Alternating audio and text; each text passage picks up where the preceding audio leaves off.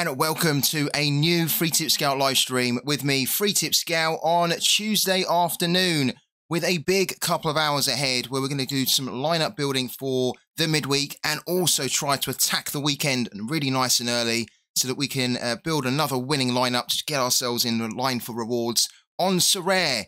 How is everybody doing today? Have you all recovered from the poll and giveaway bonanza from yesterday, which was absolutely insane? So if you've missed this stream from yesterday, guys, I can't recommend it enough. Check it out on the Twitch page. You'll also be able to find the highlights from yesterday's mammoth 15 card giveaway. So we basically gave away 15 cards to 15 different subscribers on the channel, and it was such a good vibe. I had so much fun doing it, and I really loved the polls that we done as well. I can see that Waz loved them too.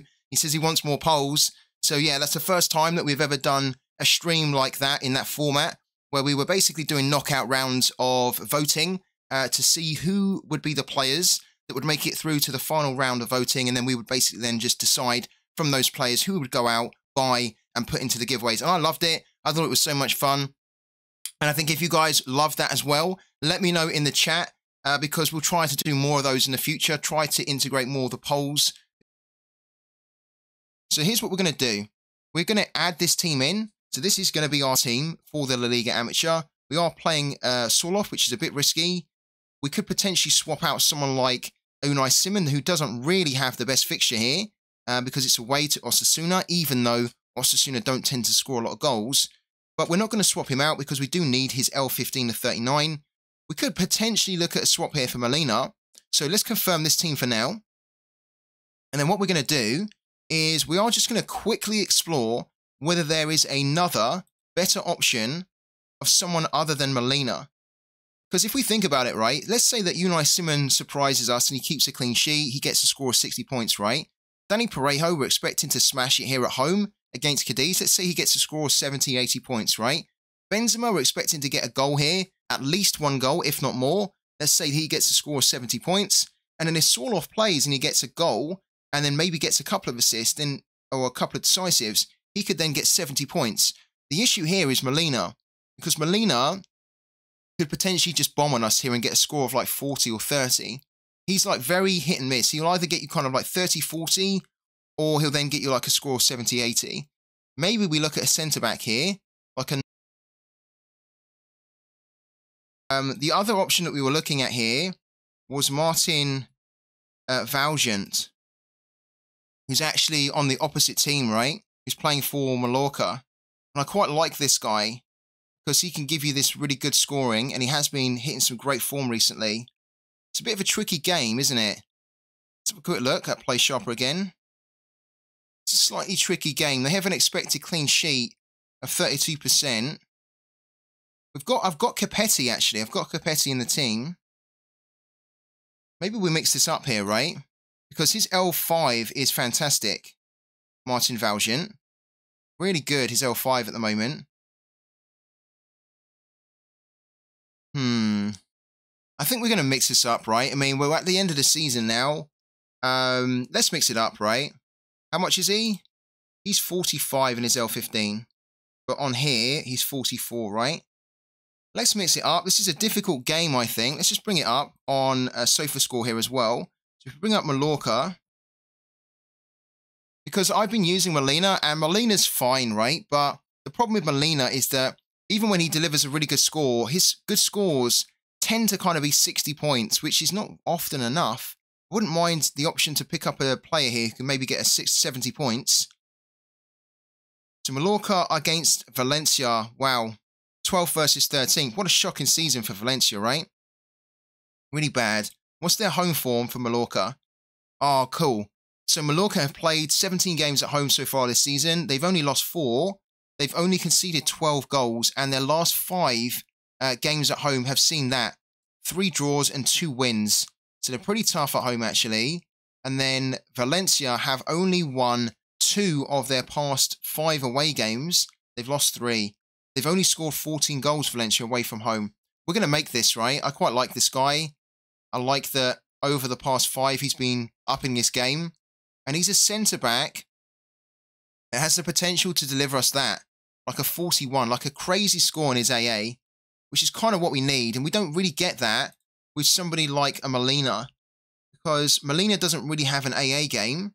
He does have a really good decisive game. So 4 goals, 3 assists, AA of 8.1. But it's very rare for, you can see here, he's done it. He has done it. He doesn't do it too often. I think we take the, I think we do it, right? We could regret this, guys. So just keep an eye on this. We could regret this. We're going to take out Molina here. Because his remaining 3 fixtures are kind of tricky too anyway, right? Espanyol, Real Sociedad, then Villarreal. Not really expecting him to score that great against those opponents. If we have a look here, he's got... So Martin Valjean's got Barcelona after this one. So we might even need to just swap him out or just bench him for that game. But then again, with the amateurs, you can fester over amateurs for hours and hours and hours. It's not going to make any difference whatsoever. You almost just need to like pick your best players that you think have the best fixtures, or in decent levels of form, have good home performances or away performances if they're playing away, and then you just literally need to just hope for the best, right? Just cross your fingers, pray that the stars align at the right time, and that's what we're going to hope for this midweek. So that's going to be our midweek team, guys, in La Liga Amateur. We're going with that in, and we're going to have Benjamin as the captain. No idea whether this can win a card award. The prize pool for this is always the same. It's 200. You can see here. And at the moment, how many are there? I wish that we could see it here, right? You can't see the amount of people that have entered this here in this tab. It's so frustrating. You have to come out of here, and then you can see it here. So for the La Liga Amateur at the moment, there's 60,948. So we have really low odds here to win a card award. We just have to hope we get super lucky, guys. So that's our La Liga Amateur. Let's move it on to some of the bigger, badder competitions, right? So Cap 220. This is at the moment what I'm entering in for Cap 220. And I think I just want to check this to make sure that 100% this is definitely what I want to enter. You can see here that we've got another Mallorca defender here of Capetti, who partners up with Martin Valgent. And then we've got Unai Simon in goal, which kind of enables this team because Unai Simon has a really low L15 and he's a starting goalkeeper. And we do just want to quickly check that, right? So this is the team we're going to run with, guys. Let's confirm it. What do you guys think? Does this team have a good chance to win a card award? I think this team has an okay, like a slim chance to win a card award. We've got a lot of players that are mid-range players. And so if everybody starts and if everybody plays, then we should potentially get around 250 to maybe 270, 280. I'm not expecting this team to deliver 300 points or more. So if this team ends up getting a card award, it will have to just sneak it at the bottom end. As in, like, we'll maybe come in with a tier 5 here, but it's going to be nothing amazing if we get like a card here. I'm not expecting this team to smash it, but I just want this team to give a good account of themselves. So let's see what they can do. This is technically our underdog team, right? So if you are new to Sorare over the last few months, then you won't know what I'm talking about. But this was essentially a team that you would have run in a competition that was called Underdog before Sorare made changes to the game formats, like back in January. So it's kind of like lots of low-end scoring players or low-end average score players that you then hope can just like explode all together in a game week to then maybe scrape your card award. So that's kind of the plan here. Right, so Cap 270, let's just quickly go back to this, guys. Yeah, so you guys know that I have Ortega, and I brought in Ortega early doors because I was expecting Ortega to start the next 2 games for Man City, and he did play against Chelsea. He delivered a great score. I'm kind of expecting him. I'm hoping. I'm strongly expecting him to start. I would be really surprised after his great performance against Chelsea that he then gets benched again. I'm not expecting Edison to play at all, right? Until it's the FA Cup final and the Man City and the Champions League final. You could argue that potentially if Pep Guardiola was feeling really, really sorry for Carson and that he felt really like generous for Carson, then he would give Carson a start here as well in the Premier League before the season's out, right? But based on how Ortega played, I would like to see Ortega get another start, right? Because he done really, really well. So I've already committed to Ortega anyway. I committed early doors, as I say, on Friday. So I was always planning on building this team around Ortega. And so we are not going to be changing that at all. If Ortega DMPs, he DMPs now. But I am expecting to start. And when you have a little look here on the expert's also expecting Ortega to start as well. So we can see here, Ortega's got an 80% chance based on what the expert here is saying, which is Sorare Premier League. And then he's kind of put 10% for Scott Carson. So, yeah, Carson has like a real outside chance. You would expect Ortega to play here. And so I built this team around Ortega, guys. Let's go back to it. Yeah, I was basically planning on playing Kevin McAllister here and Michael Hoyos, because these are two players that I already had in my gallery. And then when I thought to myself, well, I want to play in Cap 270, I want to give Cap 270 a proper go, I didn't have a starting goalkeeper. So then I looked at who's going to be starting, who's super cheap. And Ortega, I could have picked up, and I did pick up for £4.67, right? Which is crazy cheap. Crazy cheap for a now starting goalkeeper for hopefully this midweek, right? The only issue is that when I brought in Ortega, his L15 was crazy high, and it is crazy high. Look, 73, right? So then when I brought in Ortega, I played, let's take these two out, right? So you can see how this worked out. I had, let's take him out as well, Ortega, right?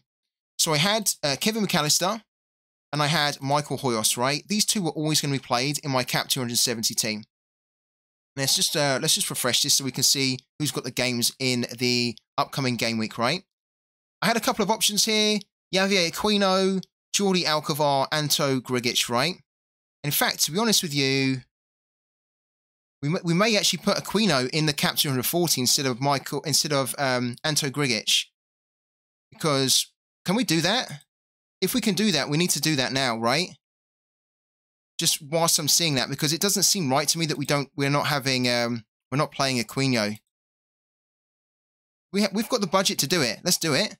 Let's completely improve our chances here to hit a threshold. Let's take out Anto Grigic here. And let's play Javier Aquino here. Like that. Yeah, that's way better. So Aquino, I think when I was looking at this on Friday, he didn't have a game, right? It wasn't showing up as him having a game in Sorare, but they've since updated it to show that he does have a game. It's also going to be the same with Nicolas Ibanez. But I don't think we're going to play Ibanez, because Ibanez is... Unless Ibanez is projected to start here, which I don't think he is. If Ibanez is projected to start, then that would solve our situation with Marcus Pink. He's not. Nah, he's not going to be. No, he's never really a starter at the moment, but Aquino is. Right, perfect. I'm glad we spotted that, because that was a bit of a mistake, guys. So we do need to have Aquino in here, alongside Fabio Santos, and then we will just brave it with somebody like Marcus Pink and hope that Marcus Pink actually gets a rare start here. This is way better, actually. Way better. Yeah, perfect. Right, cool. So the Cap 240 is fixed now. Like that. That's going to be our Cap 240 team. That is way better. We now have a much more realistic chance to scrape threshold here. Let's go back to Cap 270. Right, so let me just show you exactly why I put this team together and why I'm really excited about the prospect of this team potentially giving us a card reward. So we go into here, and let's just take out those guys again of Sorloth and Gerard Moreno, right? Then we're going to take out Ortega, because we're going to assume that we didn't have Ortega, right, when I was putting this team together on Friday. So I had these two players here, and I was always going to play Kevin McAllister and Michael Hoyos. Now, ideally, I would have loved to have run a defensive stack here for Argentinos Juniors, where I'd then played, say, Lucas Falauba with McAllister. But Lucas Falauba is suspended for this game, so we can't do that. And we're just going to, again, double-check it. He did get a red card, unfortunately, in the last Libertadores game, so he is going to be suspended. You can see here that he's not projected to be in the starting lineup. It's going to be Kevin McAllister alongside Marco de Cesar and then Miguel Torrent, most likely. So, we go back to the team. McAllister was always going to play. Michael Hoyos is always going to play as well, because Michael Hoyos is a beast right now. And he has the potential to hit this team up into the highest card-winning reward territory. So Michael Hoyos is going to stay in here. Then when I was looking at it, on Friday, I was like, well, I've only got Miguel Acosta. I do need to bring in a goalkeeper, and that's when I start to think about, well, with Man City potentially about to win the title. This was on Friday. I thought, what happens if they win the title? They're then going to be massively rotating all their players, which means that someone like Edison is going to be benched. He's going to be rested for the remaining Premier League games, so he's nice and fresh for the FA Cup final and the Champions League final. That then means that Ortega is going to be given some game time. So I looked at Ortega and I thought, well, if I bring in Ortega, he's going to be a cost of 73, which is high.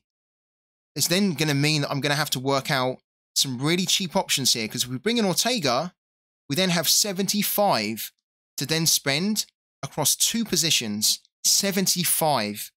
That is hard, guys. That is really hard.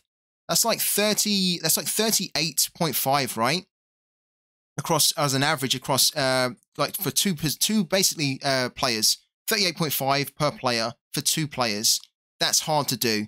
So then I had to do some real hard scouting on Friday, and I had to look at who is a good player that I want in my gallery anyway, who's got a great fixture, who's in pretty decent form, who has the potential to like massively explode and overscore their L15 cost, that allows me to put them in here with confidence that they can then deliver us a score 70, 80 points. And the 2 players that I identified on Friday were, as you just saw, it was Sorare with an average score in his L15 of 38, who's got a home game against Almeria and is coming off a score of 80 against Barcelona. So Sorare goes in there. And then we've only got 37 to spend for the remaining position. And Gerard Moreno has been a favourite of mine for a while now. And Gerard Moreno has a home game against Cadiz. He's got an L15 of 36, which fits just about in this team build here, right? Because we've got 37 to spend. And so even though it's the end of the season, and I paid probably a bit more than what I wanted to for Moreno and Sorare, because I'm only going to get a couple of games of utility out of them, and then it's going to be the summer, right?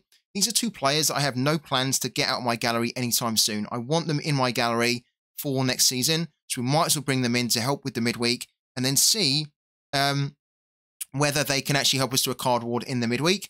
And if they don't, that's absolutely fine, because we've then got great players for next season anyway. But 36 for a Gerard Moreno, who's capable of delivering scores of 70, 80, 90 points and above, who has a home game against Cadiz, is really attractive. Now, the thing with Moreno is that even though it's attractive, and I had to pick him up with an L15 of 36 because I am expecting him to overperform on this, the issue is that Gerard Moreno has been very injury prone recently, which is kind of why he's not been starting a lot recently.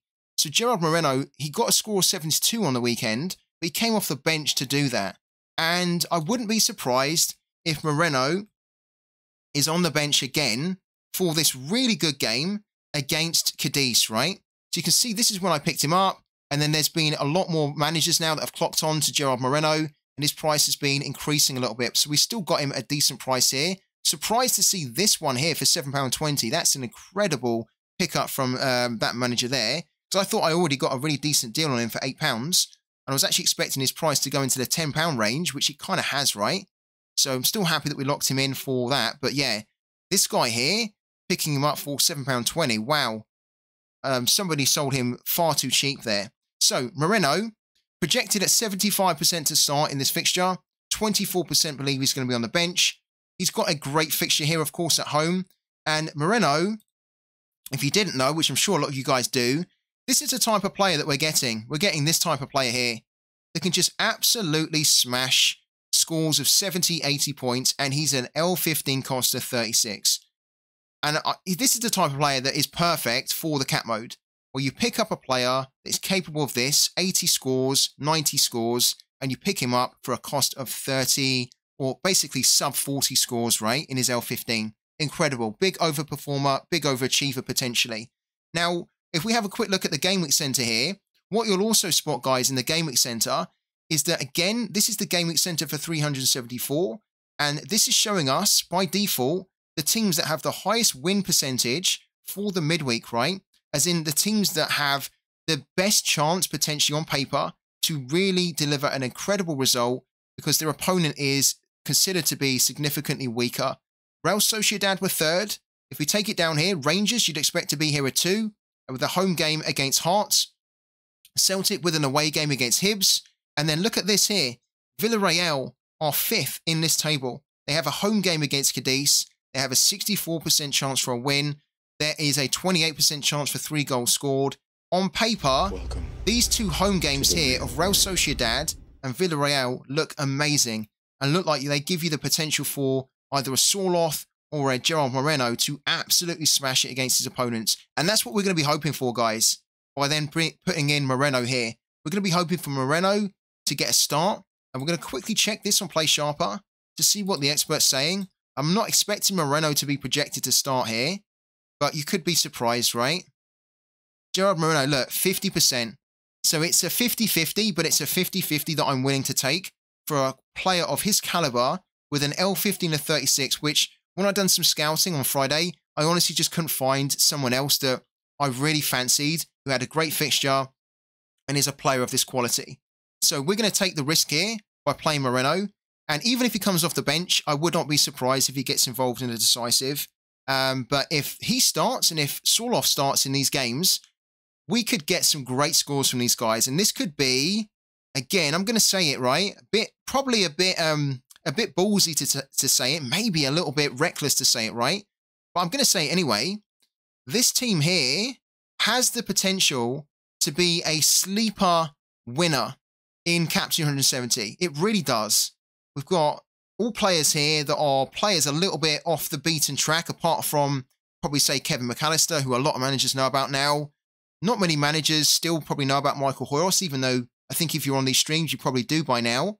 And then Sorare, of course, managers know about, but do many managers really know that you can play a Sorare for the midweek with his low L15? So is Gerard Moreno. So these 2 guys here are kind of cheat codes, really. Here's the recap of the winners here today, guys. Right, so the recap is... Let's have a quick look here. Who's won here? So I said Forced Cat, and it's not Forced Cat. It's actually Forest Cat 77. So number 16 was Forest Cat 77, who wins a Robin Molon, right? Then we had number 67, Simo _joke, or Jockle. So Simo wins a Stephen O'Donnell, and he was number 67. We also then had number 78, King _Divok, who wins a Lucas Froda. So congratulations to him too. Then we had number 203, who was Agnesta14, who wins Ludovic Ajork. And then last but not least, we have number 286, which was Pistrol _, who wins Hayden Coulson. So those were the 5 winners from today's giveaway for hitting 300 subs, guys. And as I say, we're going to have another big giveaway when we hit 350 subs. So if you haven't subscribed to the channel yet and you want to take part in these live stream giveaways, you also want to just support the growth of the channel, you want to be part of this amazing community, and you don't want to receive any ads on the stream, which you won't if you're a subscriber to this channel, plus you want to get access to the new upcoming Discord, then feel free to subscribe.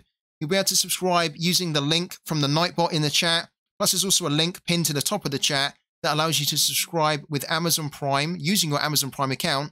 And that's an absolutely free sub that you get each month as part of your Amazon Prime member. Thank you so much, guys. I'll be in touch with the winners from today's stream as well, the 5 winners for the 300 sub giveaway. Thank you so much for the incredible support, as always, guys.